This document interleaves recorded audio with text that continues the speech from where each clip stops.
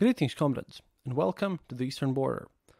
Today we're back with more news, and at the beginning I would like to give some updates about how my trip planning of the United States is going. For starters, we're going to enter at JFK Airport at 2:40 or 2:50 p.m., and then we're going to go to the West End Avenue at about 800 numbers. I really don't want to give out my public address and my friend's public address here in the show, but, if any one of you wants to pick us up with a car, that'd be nice. And after that, we are in our plans, there is like visiting Maine, Portland, Maine, and the 9th. And then we're going to stay overnight at some place, which is apparently a Civil War museum on a lake, like floating and everything. It's going to be crazy, but we're going to be in Maine from 9th to 10th. And I don't know if we're going to leave from 10th to 11th, but sometime at that point, we're going to go down to D.C., and then we're going to be in D.C. from 10th to about 6th or so. And then we're going to go back to New York City and, fly back home on the 19th. It's going to be a whole packed 2 weeks. It's going to be great. But today I'm going to tell you about the situation on the front lines. I'm going to use Oleg Zhdanov, because, Girkin's been kind of quiet because he doesn't have any personal information happening on there, and talk about some political events happening out there, and answer some listener questions because, as this episode turned out to be quite short, then we decided to just, do something about the questions. Also, again, thanks to all the Patreons. Everyone who wants to support the show, please go to patreon.com/easternborder, or remember that these important, or just go to our Twitter page at Eastern_border and click the little money button there. The thing that looks like a cash thing. It's weird. But about the front line. Zhdanov reports he's a Ukrainian person, but I'll be intermingling what comments I have from Igor Girkin as well there, because, he's getting more doomy and gloomy, really, which is good for us, I suppose, as we want Ukraine to win this war, but that also kind of makes my job a bit harder, because I can't use his sources as much, which is why I'm using Oleg Zhdanov, and I'm gonna intercept with Girkin when I can. So Zhdanov states that no major changes have occurred in the past day. The front line is stable, with areas of increasing and decreasing activity of the hostilities. Battlefield overview: Volyn-Polesny direction, which is from Belarus to the northern parts. Deployment observed of additional electronic warfare devices by the Belarusian armed forces. No other major changes. Belarusian forces continue rapid response exercises. Electronic warfare equipment is more defensive rather than offensive, but we are yet to see what they are preparing for. Here, by the way, is the first spot where Girkin intercedes and says that Lukashenko is going to have to go to war if he wants to keep power, which I sort of agree with, but going to war also will mean him losing power. It's not as simple as it seems. Northern direction. No changes, intensive shelling continues. Sunny Oblast suffered the most. Slavyansk direction. More shelling by the Russian forces using all available artillery means. Sabotage groups attempted reconnaissance toward Mozovka without success. Kramatorsk direction. No changes. Artillery and airstrikes continue with positional fights. Bakhmut direction. Artillery and airstrikes at different sections. Russian forces attempted reconnaissance towards Yakovlevka. Russian sabotage group was discovered and destroyed. Russian forces attempted assault at Vernishka and Soledar without success, retreated to initial positions with losses. As of now, assault operations continue towards Bakhmut. This, by the way, is also agreed with by Igor Girkin, who stated that, the Russian struggle is kind of experiencing difficulties in this direction. And by the way, talking about artillery shelling, this is some piece of news that I want to talk about because, there was this news about this fake flag attack by the Russian authorities. And, they publicly stated there was HIMARS who struck these Ukrainian prisoners who were previously defenders of Azovstal. And turns out that not only did they prove false evidence about the situation, because it's obviously not HIMARS, they also publicly invited everyone else from international organizations to come and inspect the positions. And turns out Red Cross did take them up on this.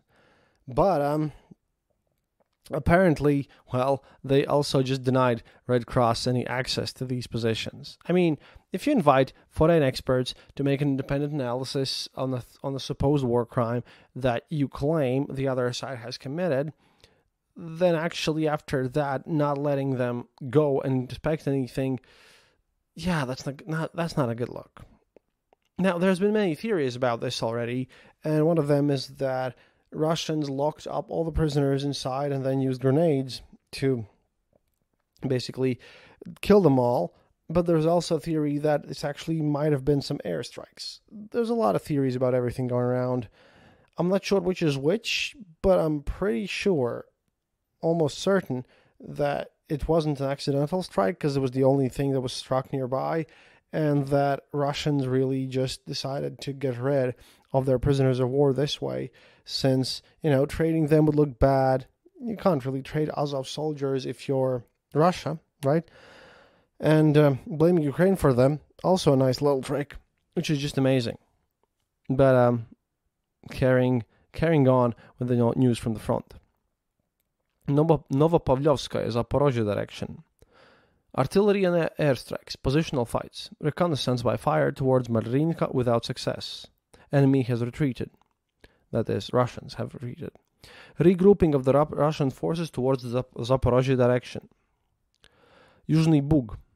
Artillery and airstrikes, active air reconnaissance of the Ukrainian positions, increased activity of the Russian forces towards the Kryvyi Rih direction. The Black Sea. Notable is increase in activity in the Black Sea, especially Russian aviation in the northwest section, most likely related to the grain deal that is currently going on, which is, by the way, working, which is why some sanctions are being, for some reason, kind of made easier, which I don't agree with, because I believe sanctions need to be as harsh as humanly possible. Also, now there are 6 Caliber missile carriers in the Black Sea capable of firing up to 44 missiles. However, these are located between Crimea and Novorossiysk, not close to Ukraine.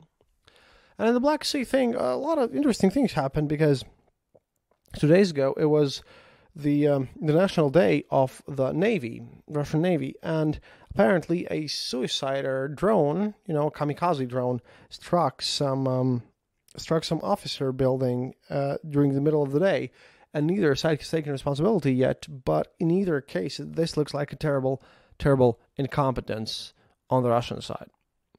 Ukraine city shelling. Mykolaiv and Nikopol were attacked. Likewise, Sumy was shelled 7 times. Kharkiv was also shelled. Ukrainian strikes. Strikes at Skadovsk, Energodar, railway station at Bilovka in Kherson Oblast, where a train with personnel, weapons and vehicles was destroyed. This appears to have resulted in significant casualties. Jankovi and Simferopol hospitals are full. Wounded are being taken much further to Sevastopol. Sevastopol, by the way, was where this whole event, a massive parade in the honor of the Russian Navy, was supposed to be held. Sorry, I'm kind of a bit ill today. I need to get back better on because, trip's on the 5th, so not that easy. Change of tactics.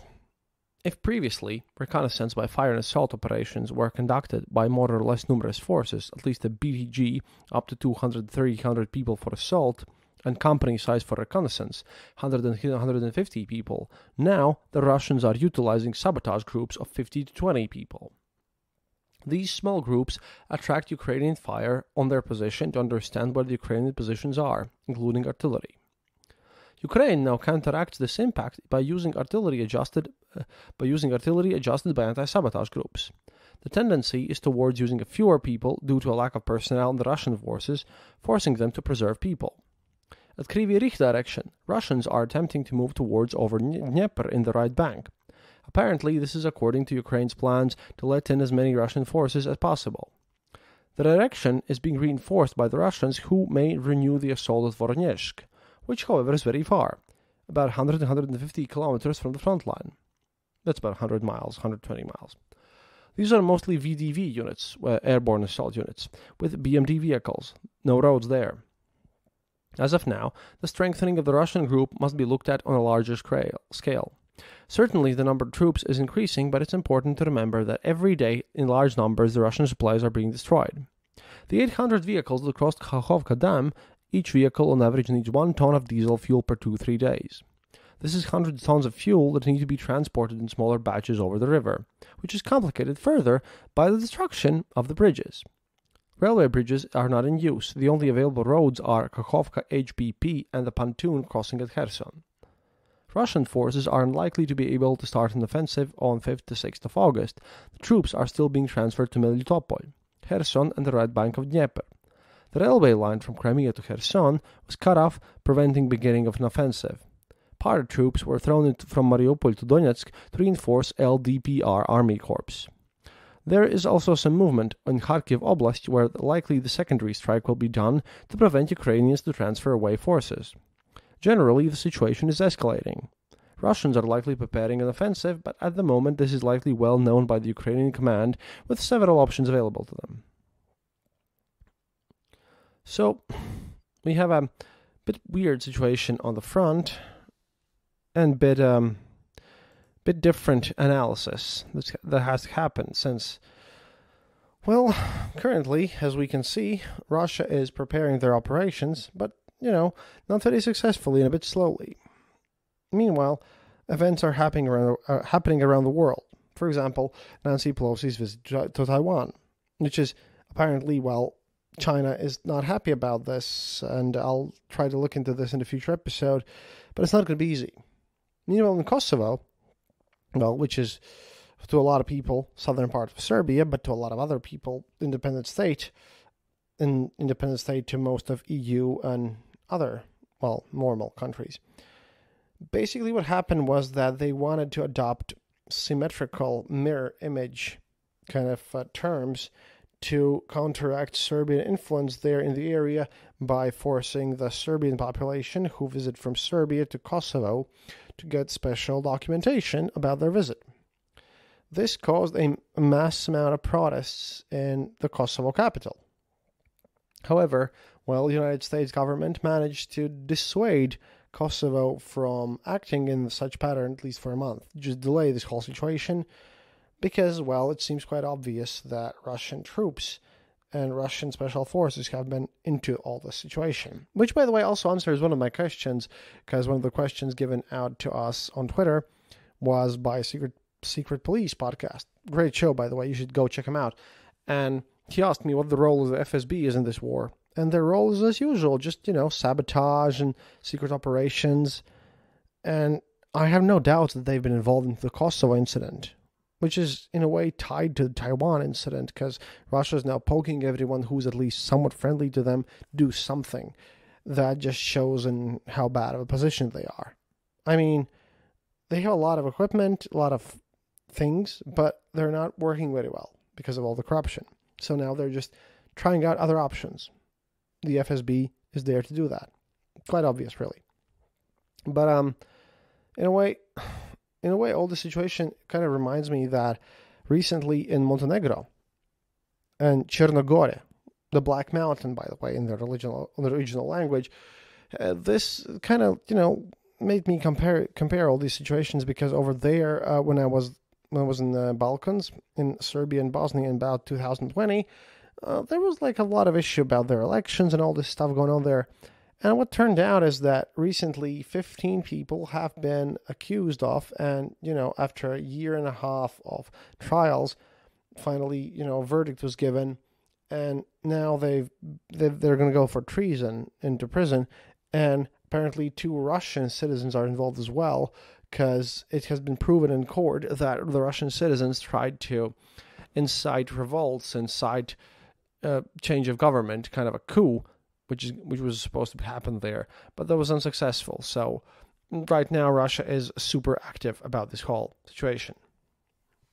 We have another question from someone called Nincompoop.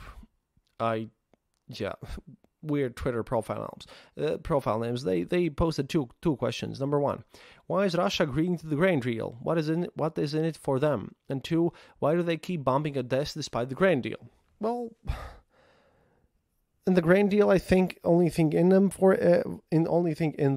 is kind of lowering of some sanctions and some prestige, really. There's nothing else in it for them, because they still claim in their propaganda channels to be using this whole Ukraine situation as a kind of a huge victory for themselves. So, it's more of a political gain, I think. It's more about, showing the world that Russia is not as bad and maybe some sanctions getting lifted. Why do they keep bombing Odessa despite the grain deal? Well, because some people who are colonels or something are really dumb. And although they want to conquer Odessa, they still keep bombing it because, well, something needs to be bombed. Very same reason. And another question, which is, well, sorry for not getting into more of these, but yeah. From other questions, which I probably can't answer, is my friend from Nebraska, Ganglo Saxon, on Twitter. He asked me, have I seen that new Chinese rifle that shoots the bullet sideways? Answer is no, I haven't, and I'm not a rifle expert, but it looks weird. It looks really weird, and not much to comment on that one. But Bohemian Peasant, as he posts on Twitter, asked me, what's the mood in Belarus? Well, depends on whom you ask. If you ask the common people, they want to get rid of Lukashenko since 2020. Belarus is not a simple place. After all, it has about 10 million people living in it. And although Lukashenko might want to prove as this benevolent dictator and do everything on his own and do all these things that are, on Putin's side and all that stuff, he just might not be able to. On average, the average Belarusian is not happy about this war, because Belarusians are very decent people, really good folks. So, they're not that interested in the continuing of all this mess. We were also asked some questions which I answered directly on Twitter. One of them was about an update on the situation on the Georgia regarding Ukraine, but we decided to make a separate episode on this whole subject, inviting History of Georgia as our guests. So that is going to be there in the future. But yeah, that's about it for this episode. Sorry if I didn't answer all of the Twitter questions and everything, but I have a limited time, and the audio quality on this episode is not of the best because I'm not in my usual recording space. Now, where I am and why I sound like I'm sitting in a whole bucket or something, you're going to find out about that soon enough. It's a longer episode coming in. But so far, thank you for listening. Happiness is mandatory. До свидания, товарищи. And please, consider supporting us on Patreon, and thank you to all the Patreons supporting us.